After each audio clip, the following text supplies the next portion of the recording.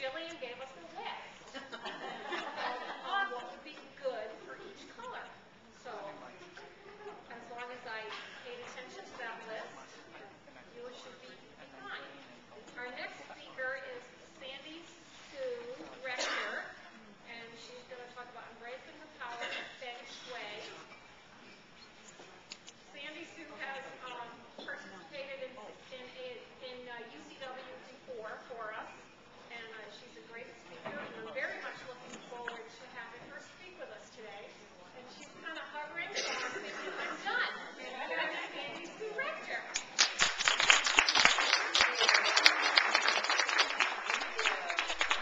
Such an honor to be asked back. I really appreciate it. And who was in my class last year? Wonderful.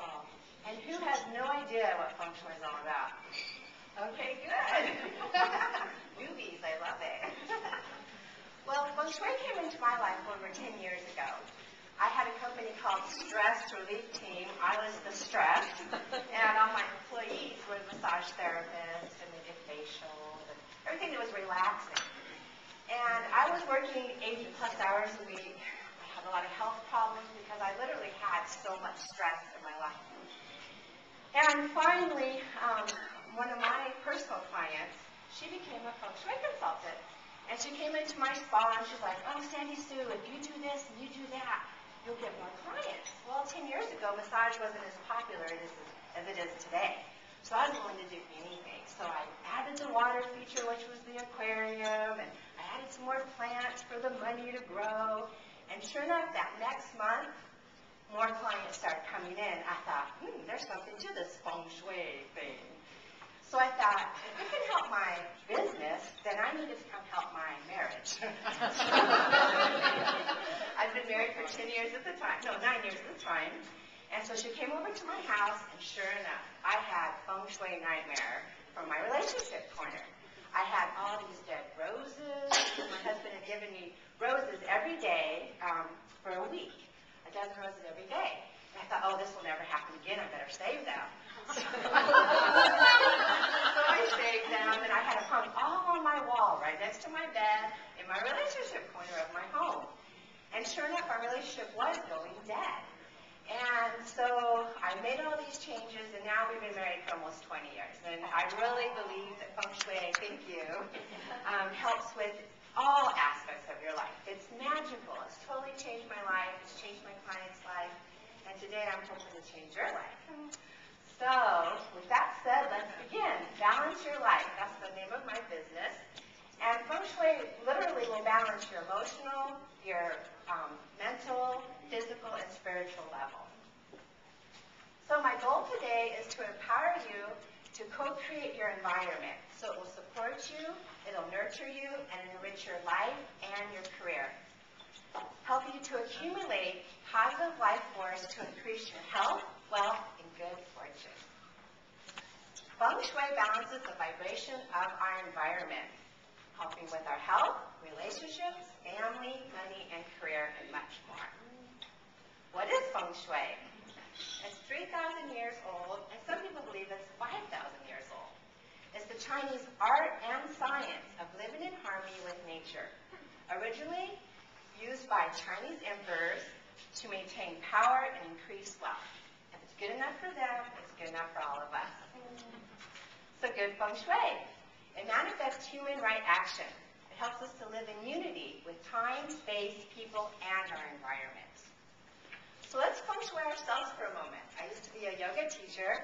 So I invite you to close your eyes for a moment, put one of your hands on your heart, and let's just take a deep breath together. And as you release your breath, go, ah. Good. Let's do that again. Deep breath. Ah. Third time's a charm. One more. Deep breath. Ah. Good. Now, that's the best thing you can do throughout the day to help balance you. Because most people are breathing from here up. Especially when we're stressed out. And I know all about stress. So what we want to do is we want to bring in the breath all the way down to our diaphragm. And that will balance our emotions, our physical, everything.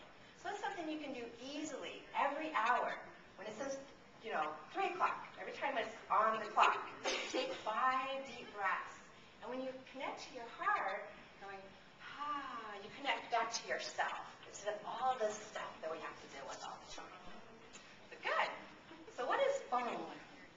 means wind.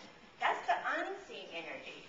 So you can see here, when we're balanced, then it's a great day. We can fly a kite on the beach. But if it's unbalanced and it's a stressful day, which a lot of us experience, it's like a tornado. So this is what we rather have. So shui means water. It's the seen energy. We can see it. We can't see the wind except for the trees moving and everything. But for the shui, the water, it's like here in Oak Creek. If it's balanced, it's a beautiful day. All of the elements are there. If it's out of balance, the water's coming too quick. The shui is coming too quick and we feel stressed out. So we want to balance it. That's what we're going to talk about today. So our bodies and everything around us is in constant flow of energy called qi. So if we could see our energy with eyes, this is what we would look like energetically. We exchange this qi with the people around us, the buildings we live in, the furniture we sit on, and even our front door. Now this is my cabin up in Munns Park. So if anyone, it's a vacation rental actually also. So if anyone's interested in getting out of the heat, let me know and I'll give you $100 off. Just mention that you were here. So who saw The Secret or read the book? Wonderful. It's all about the law of attraction. For those who haven't, I really recommend getting the DVD or the CD, because you can listen to it or read the book, because it'll teach you about the law of attraction.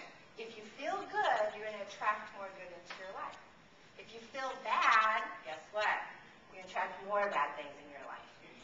So in Feng Shui, if our environment is off balance, we're off balance. If our environment is balanced, we're in balance. So balancing the energy in your environment will help you balance the energy within. Using the 5 elements helps you maintain and regain your physical, emotional, mental, and spiritual balance and harmony. So who has had acupuncture?